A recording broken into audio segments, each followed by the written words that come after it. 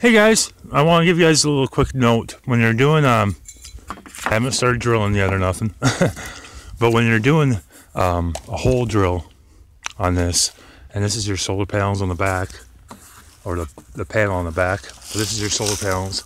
I put the cardboard on there just to protect it. It comes with a foam in the middle, but when I install these up there, I'm going to want to keep the cardboard on it just to make sure that there's no watts going through it, because it's not the voltage that kills you, it's the amperage. But I digress.